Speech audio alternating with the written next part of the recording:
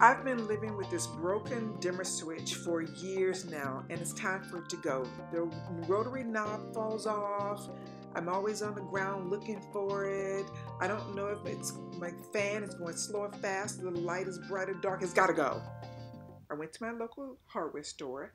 I found a dimmer switch that was nice. Now, granted, I didn't have a lot to choose from, but I did find one that was compatible with my current light fixture. Before you start doing anything, it's very important that you turn off the electrical power to that switch that you're about to change.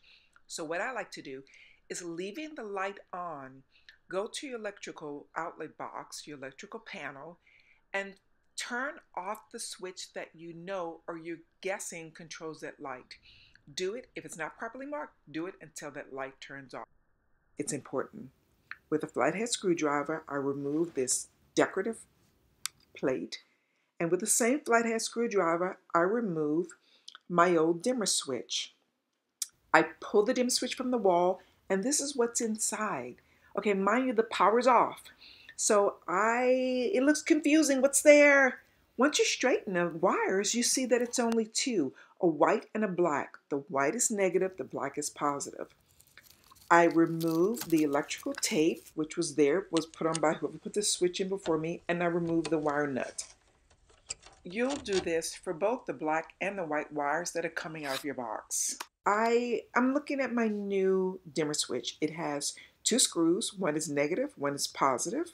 So now I bend my wires because I know they need to wrap around the screws I just showed you. So once I wrap them around the screws, I identify the negative and positive screws. I tighten the screws with my flathead screwdriver. Now, I personally like to cover my connections with electrical tape. I like to do a nice, neat job, wrap it around the sides, just so no wires are touching any metal. Then I screw my new dimmer switch into place. I run and turn the power on, and it works. I then put my decorative covering plate on. I'll turn off the light slowly next time. Thanks for watching. You can do this.